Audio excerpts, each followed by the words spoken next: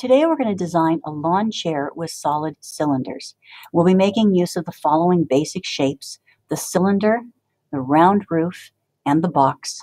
And we'll also be using the text shape, which is the U over here, and that's going to become the little accent on the chair's railing.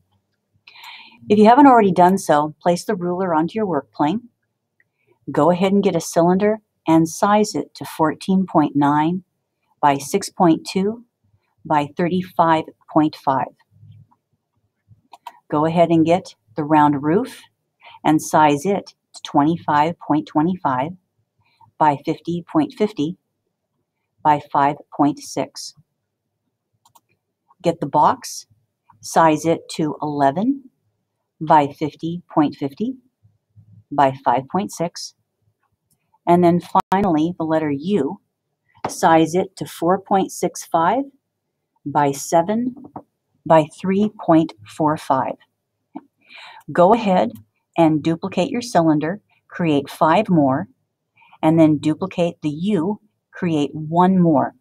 And then I'll meet you in the next lesson and we'll go ahead and start assembling the chair.